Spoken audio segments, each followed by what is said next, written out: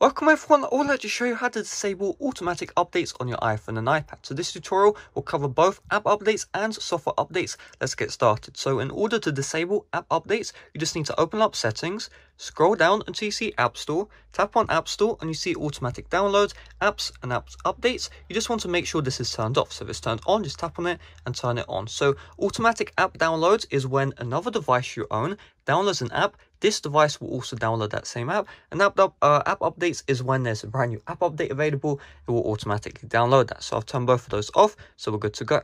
Next, let's disable automatic software updates. You do this by opening up settings, general and software update. Then you see automatic updates. Tap on this one and you see download iOS updates. Just tap on this and it will turn off both download iOS updates and install iOS updates. Now, if you see here, iOS whatever, and you see the install option and you don't see the download option, just to be safe, I will need to tap on general, iPhone or iPad storage, scroll down and you should see the software download. So you saw that I saw iOS 15.0.2. You just want to tap on that and then delete it. Because iOS 15.0.2 isn't the latest iOS, it seems like it just deleted itself. But if you see that iOS update, tap on it, delete, and what that means is it will never automatically install onto your device. So hopefully this video did help you out. If it did, make sure to leave a like, subscribe if you're brand new.